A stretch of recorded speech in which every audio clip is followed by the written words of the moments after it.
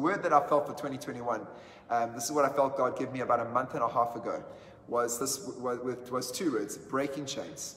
That 2021 would be a year of breaking chains. Last year, I really felt in 2020 that it would be a year where we would make decisions that would set the course of our lives for years to come. And in more ways than one, that has happened. Very different to what we expected, but it has happened in a very profound way. People have used COVID-19 as excuses for so many things, and have started to set the trajectory of their lives through decisions they've made based on fear, based on concern, based on blaseness, based on a couldn't care less attitude, or based on what the Holy Spirit is saying. And as we've made those decisions, wherever we find ourselves on that spectrum, we've set the trajectory of our lives. And of course, if we're heading down the road of fear, if we're heading down the road of concern, at any moment we can stop and we can repent and we can change course. But I really believe that last year was setting the stage for us for what God has got for us into the future and the direction we will go. And I pray that we will step into the things that we felt God called us to. And we will hold on to those things, and we will run with those things, and we will not shrink back. This year, I really believe, is a year of breaking chains. We changed our name last year from Gates of Praise Church, which is a great name, to Freedom Gate Church, which is a great name. And it really is a prophetic declaration of what God wants to do in us and through us as a church. And freedom is breaking chains. And I really believe God is going to break chains of religion over people this year. God is going to break chains of self-doubt. He's going to break chains of disobedience. He's going to break chains of lack of self-worth. He's going to break chains over our lives and over our church as we step into the freedom of the gospel of Jesus Christ. And we're going to live and we're going to walk in the freedom of the gospel of Jesus. And we're going to see more clearly this gospel that he has called us to. We're going to speak more clearly this gospel that he has called us to. We're going to preach this gospel with more power, with more authority. Not just me, not just the leaders within this church, but every single one of us as the saints of God, called together as a family. We're going to preach the gospel. We're going to speak the gospel. And it's going to be followed by miracles, signs, and wonders, people being set free, people being healed, people being saved, people being delivered as they step into the freedom for which Christ has called us to be free. And just 2 scriptures to remind us of this. Isaiah 61 starts off by saying, "The Spirit of the Lord is upon me, because the Lord has anointed me to bring good news to the poor. He has sent me to bind up the brokenhearted and to proclaim liberty or freedom for the captives, and the opening of the prison to those who are bound." We're breaking chains this year. God is breaking chains this year. One of the biggest chains I feel that needs to be broken in our lives is the religious, legalistic chain. We're going to break chains of legalism. We're going to break chains of religion. We're going to break chains of bondage over our thinking, over our thought patterns, over our hearts, so we can truly step into the freedom of the glorious grace of Jesus Christ as we speak and as we live out his gospel. John 8 verse 36 says, "So if the Son sets you free, you will be free indeed." Jesus is setting us free. Jesus is bringing us into greater levels and greater depths of freedom this year, and we will be free. We will not allow any man, any institution, any religion to hold us back and take us back into a place of bondage, but we will fight for and we'll keep moving forward into freedom in Jesus' name. Amen to that? Amen. So that's what I'm feeling for 2021, and I'm excited about this year. It's got God written all over it, and we get to run with him. Today I want to ask the question, where are the courageous dreamers? Where are the courageous dreamers? If you're able to type into the chat there, where are the courageous dreamers? Or type there, "I am a courageous dreamer." I am a courageous dreamer. Turn with me, as you've already hopefully got there, to 1 Samuel 13. And we're going to read about an incredible story about Jonathan. Saul was the first king of Israel, and he had a son called Jonathan. And Jonathan and Saul were together commanding the army, and they were going out to fight against the Philistines. And it was a rather dreary day. This was before the days of David and Goliath. This is before the days where David had basically conquered the Philistines and put them to rout on every side. And this was Saul right at the beginning, having to fight against these Philistines who were coming and wanting to conquer and take over the land of Israel.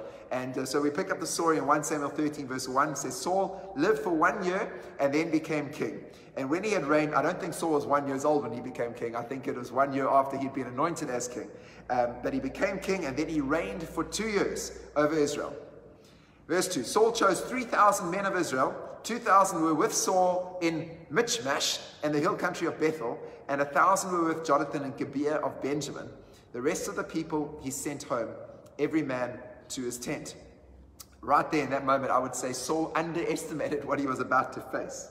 So just remember, how many people were there? There were 3,000 people. 2,000 with Saul and 1,000 with Jonathan. Verse 3, Jonathan defeated the garrison of the Philistines that was at Geba, and the Philistines heard of it. And Saul blew the trumpet throughout all the land, saying, let the Hebrews hear. And all Israel heard it said that Saul had defeated the garrison of the Philistines, and also that Israel had become a stench to the Philistines, and the people were called out to join Saul at Gilgal. I don't know if you picked that up there, but Jonathan goes out, he defeats the garrison, and then Saul blows the trumpet, and all Israel hears, Saul has defeated the garrison. Something we do know about Saul as king is he had serious self-identity and self-worth issues, and he was led by the fear of man more than the voice of the Lord. And as a result, Saul, as you can see, had serious issues, taking credit for his own son's achievement. God is calling you and me this year to deal with any issues inside of our hearts that cause us to live and act and operate out of a place of insecurity, but to operate from a place of worth and of value and of security because of whose we are. Verse 5, the Philistines mustered to fight with Israel, and wait for it, here it comes. 30,000 chariots, 6,000 horsemen, and troops like the sand on the seashore in multitude. And they came up and encamped in Michmash to the east of Beth-aven. When the men of Israel saw that they were in trouble, no kidding, for the people were hard pressed, no kidding again, the people hid themselves in caves and in holes and in rocks and in tombs and in cisterns. And some Hebrews crossed the fords of the Jordan to the land of Gad and Gilead. Saul was still at Gilgal, and all the people following him trembling. Which kind of seems like the right response to the situation. Trembling. There's 2,000 of us with Saul, 1,000 with Jonathan, and then there are 30,000 chariots. That means big chariots, someone standing inside, being pulled by horses, 30,000 of them, and then another 6,000 horsemen on horses without chariots, right? 6,000 horsemen. That's all pretty intimidating. Then besides all that, there are troops like the sand of the seashore. Now, there's a lot of sand on the seashore. That's a lot of troops. That's a lot more than just the 3,000. That's kind of like having troops like the sand of the seashore is like adding insult to injury. So you've got these 30,000 chariots, 6,000 horsemen. You can't count the number of troops versus 3,000 men. Okay, I would say that Israel was in trouble. And I love what the verse there says. It says, when the men of Israel saw that they were in trouble. Trouble has come. I think in 2020 we were in trouble. And we saw things coming our ways. And they went and they hid themselves. And I believe even today, as we go into 2021, children of God, there are famous hardy-dos. Children of God are hiding away in caves and in holes and in tombs and in cisterns. We're hiding away right now, maybe in caves of the fear of disease. Maybe we're hiding away in the holes of unbelief. Maybe we're hiding away in the tombs of past mistakes and regrets. Perhaps some of us are hiding away in the cisterns of unfulfilled expectations.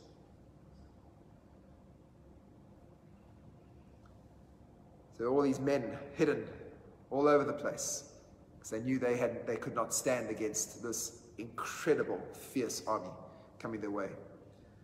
Verse 8, so Saul waited 7 days, the time appointed by Samuel, who was the man of God, who came with the word of God.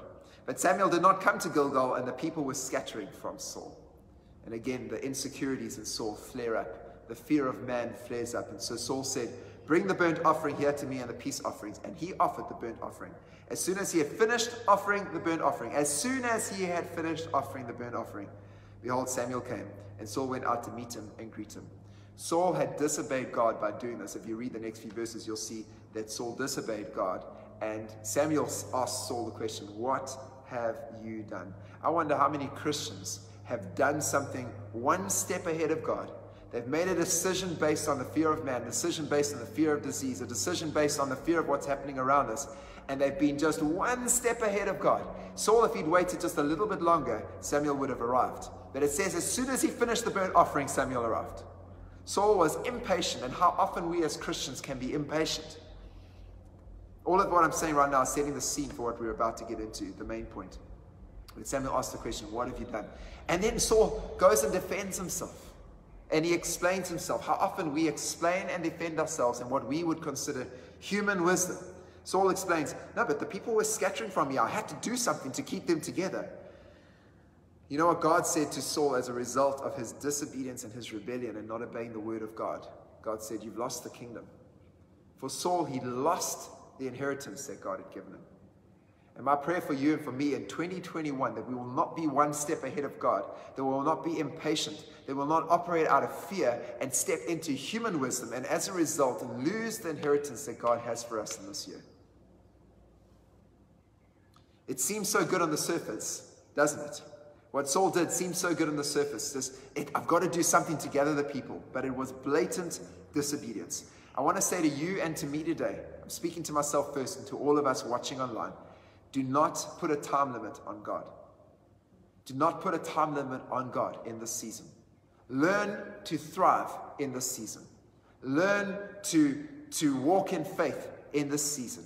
Understand the secret of joy, the secret of peace in this season, but do not put a time limit on God. Do not rush God. Sometimes God delays an answer so that to see what you and I will do.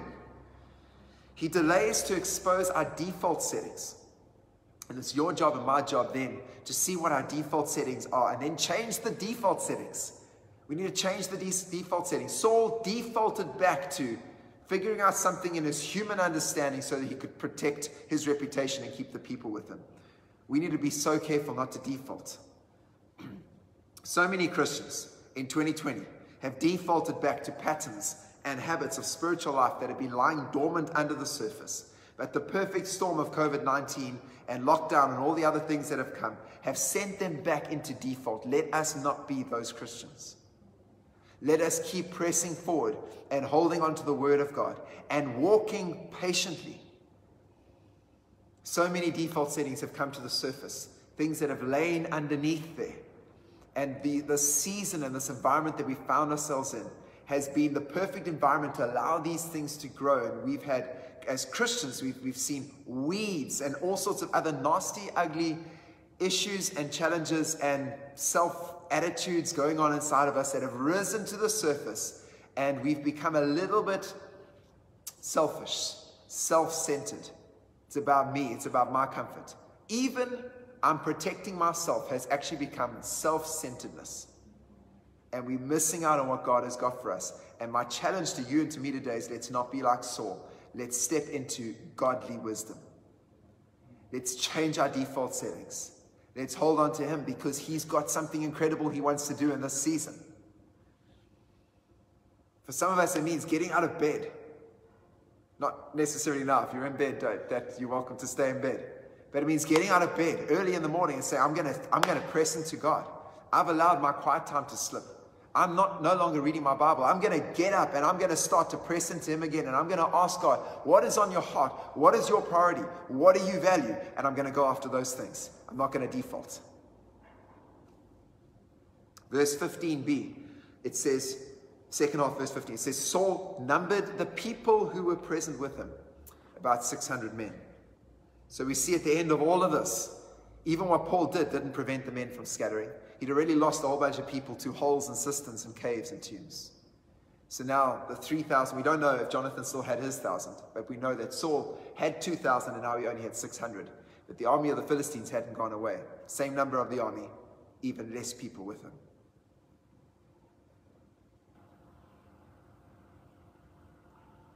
I want to move over to talking a little bit about Jonathan, but I want to say this. Only you know, and only I know, if we are still standing, holding the line like the 600, or if we've retreated back into a hole. Each of us has to answer this question for ourselves. Have we retreated? Or are we still standing, holding the line? Do we still believe God and trust God for what he's called us to? The verses go on to say that there was no blacksmith in Israel. The Philistines had made sure of that. The enemy, they'd made sure of that. So the Israelites had to go to the enemy to get their farming tools sharpened. And so the enemy made sure that they had no spears. They had no swords. They had no weapons of war. The only two people in the whole of Israel had a spear or a sword was Saul and Jonathan, his son. The rest of them had like hoes and axes and other weird, well, maybe not even an axe. They had just other farming implements because the Philistines had made sure that the Israelites couldn't arm themselves. And you know, the enemy through 2020 and before and into this year, he's going to try and make sure that you and I can't arm ourselves.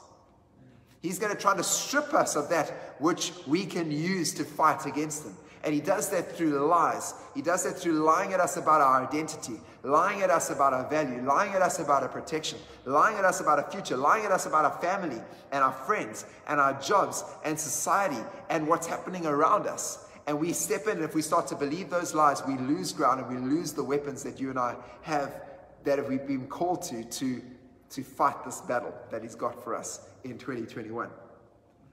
So verse 22 says, so on the day of battle, there was neither sword nor spear found in the hand of all the people except Saul, when Saul and Jonathan, it was all the people, sorry, let me say it again. On the day of battle, there was neither sword nor spear found in the hand of all the people who were with Saul and Jonathan, but only Saul and Jonathan, his son, had them.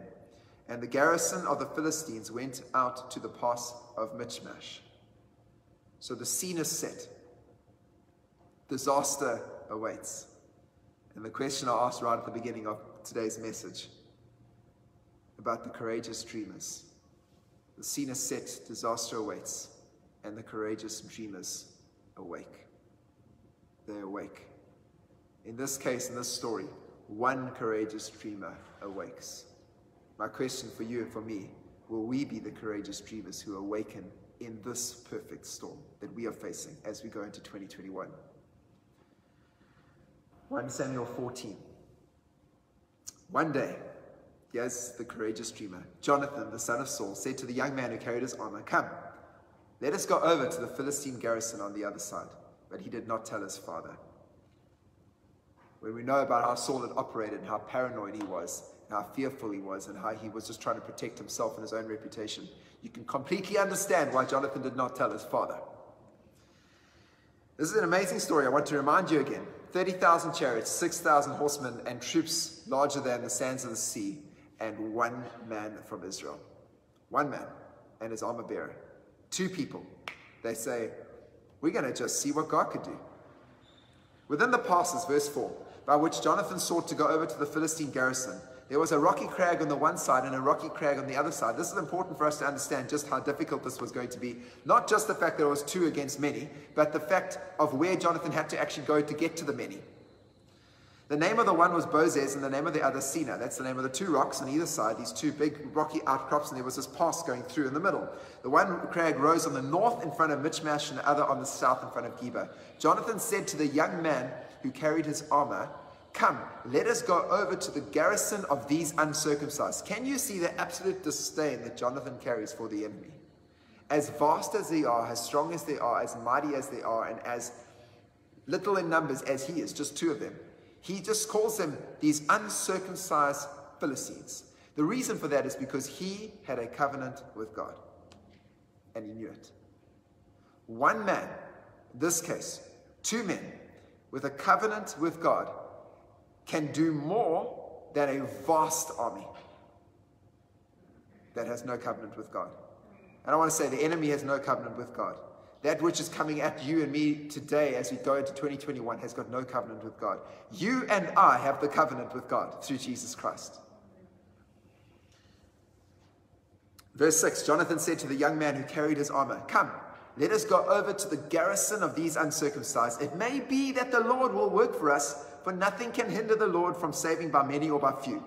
And his armor bearer said to him, do all that is in your heart. Oh God, give us more people like that. Where you say, hey, let's just see what God could do. And the person standing next to you says, just do all that's in your heart. Let's go for it. I'm with you all the way. Do as you wish. Behold, I'm with you, heart and soul. Then Jonathan said, behold, we will cross over to the men, and we will show ourselves to them. Here's Jonathan's battle strategy.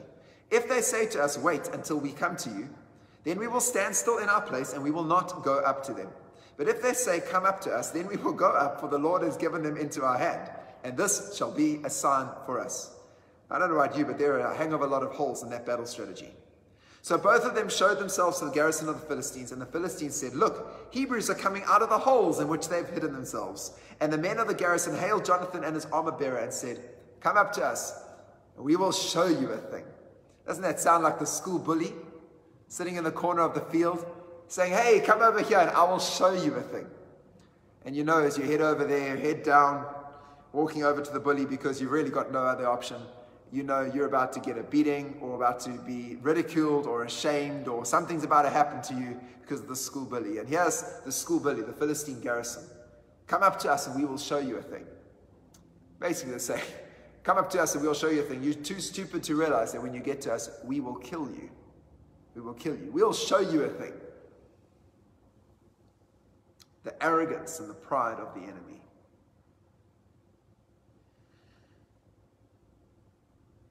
Jonathan says to his armor-bearer, come up after me, for the Lord has given them into our hands. Jonathan says, I laid out this ridiculous battle strategy, this ridiculous sign. The sign has appeared. God's given them into our hands. Let's go. I'm not going to sit around in a tomb and assistant under a tree just waiting with trembling men. I'm not going to wait any longer, but I'm going to go out there because there might be 36,000 chariots and horsemen out there and multitudes of people, but I have God on my side. And so I'm going to go out and I'm going to do something ridiculous. I'm going to do something that looks stupid. I'm going to do something that makes absolutely no sense according to worldly wisdom. I'm going to go out there and exercise ridiculous faith, reckless faith. And perhaps God is with us. And perhaps God will do something. But when I see the sign, when I see what's happening, I say, hey, God has given them into our hands. Come, let's go and do it. 600 trembling men, a whole bunch more hiding in holes and caves. But Jonathan says, the Lord has given these people into our hands. It's an amazing story. You've got to see the context. You've got to see what's happening. You've got to picture what's going on and just realize how absolutely ridiculous this is. Verse 13, Jonathan climbs up on his hands and feet. That's how steep it was. He had to climb up on his hands and his feet. And his armor-bearer after him. And they fell before Jonathan, and his armor-bearer killed them after him. So you can just imagine Jonathan climbing up on his hands and feet, maybe grabbing the guy as he gets to him, grabbing him by his leg and pulling him, and the guy falls and lands behind him, and his armor-bearer chops off his head. And then Jonathan climbs a little bit higher, grabs the next guy and pulls him to the ground, and the armor-bearer stabs him in the heart. Is this a PG service? This is probably, my kids are watching. But this is in the Bible. They were killing them. The armor-bearer was killing them after Jonathan as he went forward. Isn't that amazing? That this team that they were two with God is more than a multitude. And after that first strike, which Jonathan and his armor-bearer made, killed about 20 men within half a length of an acre. And 20 men dead. Remember how many people they actually have. 20 men dead. Listen to what happens in verse 15. And there was panic in the camp. All it took was 2 men saying, we're going to believe God for the ridiculous. Take out and wipe out 20 men. And there was panic in their camp. Panic. In the field, among all the people, the garrison and even the raiders trembled. The earth quaked. The whole earth began to quake because of the panic and the trembling. It says, and it became a very great panic. Now remember how many people there were in the enemy army. And it became a very great panic in that army. Verse 20. Saul and all the people who were with him rallied and went into battle. And behold, every Philistine's sword was against his fellow. The enemy turned on itself. And there was very great confusion. Now the Hebrews who had been with the Philistines before that time, who had gone up with them into the camp, even they also turned to be with the Israelites who were with Saul and Jonathan. This is what I believe in God for this year as we see chains breaking. That those who've sided with the enemy, those who've believed the lies of the enemy, will turn and will repent and will come together again. And this church, Freedom Gate, will pull together as a community, as a gathering of believers. And we will see the enemy run and be routed in Jesus' name. And then it says, likewise, when all the men of Israel who had hidden themselves in the hill country of Ephraim heard that the Philistines were fleeing, they too followed hard after them into battle. Just took one man to say, let's trust God for the ridiculous. And everyone had hidden in the tombs and in the cisterns of fear and regret and past mistakes stood up and said, hey, we can go with God. We can do this thing again. We can run with God, and we're going to see the enemy routed before us. So the Lord saved Israel that day. Verse 23, the Lord saved Israel that day. It says the battle passed beyond Beth Haven. From that moment onwards, Saul kept conquering and kept harassing the Philistines. Eventually along came a young man called David, who said again, who is this dog that he would defy the armies of the living God? And Goliath went down, and more routing took place. And over and over and over and over again, the Philistines were defeated. Over and over and over again, because Israel had a covenant with God. It's an incredible story. Incredible story. And I want to ask us again today, we are the courageous dreamers. We are the ones who will do the ridiculous so that God can do the miraculous. We are the ones who will do the ridiculous so that God can do the miraculous. We're the ones who refuse to sit around in holes and tombs and wait for the seemingly inevitable, but will take the battle to the enemy. Who will say, we're facing a battle. We've come out of a battle and it hasn't ended. We're facing this battle going into 2021, and we're going to take the battle to the enemy. All it takes, guys, is just a few of us. It just takes a few of us.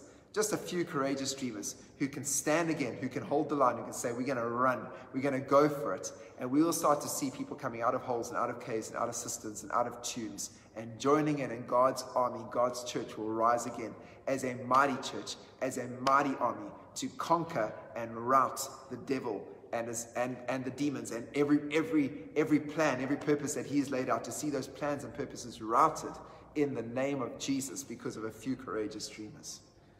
A few courageous dreamers. There is nothing that stops the Lord from saving by many or by few, Jonathan said. We're the ones who will say, perhaps the Lord is going to work for us in this. We're the ones who will say, we recognize that God can save by many or by few. So let him use us. Let him use us few. Let's do this. Too many Christians have retreated into their safe places. And God is looking for those who will say, Lord, I'm willing to be ridiculous for you. I'm willing to stick my neck out. I'm willing to crawl uphill on my hands and knees in prayer and in action. And perhaps you will honor my reckless faith. I use the word reckless on purpose because it seems so reckless to the dignified Christian. It seems so reckless to the moderate Christian. It seems so reckless to the Christian who says, hey, let's exercise a little bit of wisdom here. There is nothing that looks like human wisdom about what Jonathan was about to do. It seemed incredibly, ridiculously reckless. And God used that moment to save a nation and rout an enemy.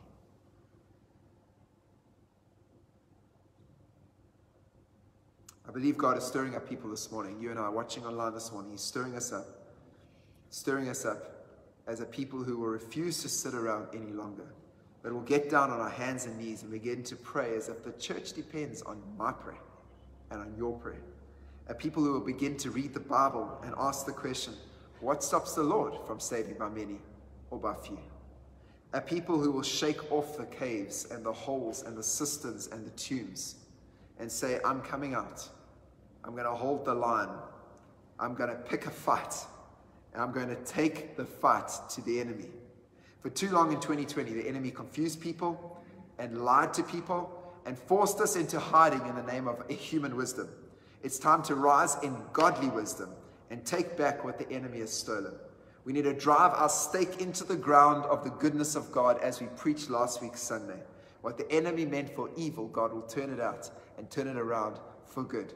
Drive our stake into the goodness of God. If God is for me, who can be against me? If God is for me, who can be against me? He can save by many. He can also save by few. I'm going to climb out of my hole. I'm going to climb out of self-pity. I'm going to climb out of fear. I'm going to climb out of regret. I'm going to climb out of unforgiveness. I'm going to climb out of lost opportunities. And I'm going to run with what he's got for me. And I'm going to crawl on my hands and knees if that's what it takes. And I'm going to go for it. And it's going to look ridiculous, the seemingly reckless, but God is going to fight a mighty battle and win a mighty battle on your behalf and on my behalf this year in 2021. Amen? Antonin Scalia passed away a few years ago. He was one of the Chief Justices in the United States. And I saw this quote of his the other day, and I want to read this. God assumed from the beginning that the wise of the world would view Christians as fools. And he has not been disappointed. In other words, God has not been disappointed. If I've brought any message today, it is this. Have the courage to have your wisdom regarded as stupidity. Where are the courageous dreamers?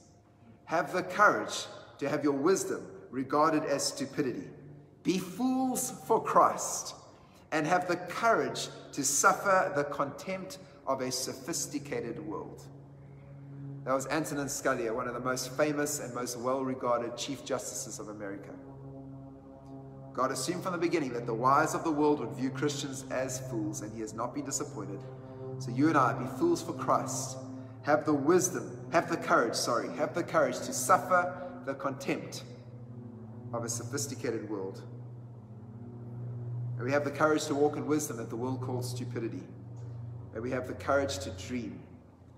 May we have the courage to put our neck out and watch God back up our faith this year. Let's pray.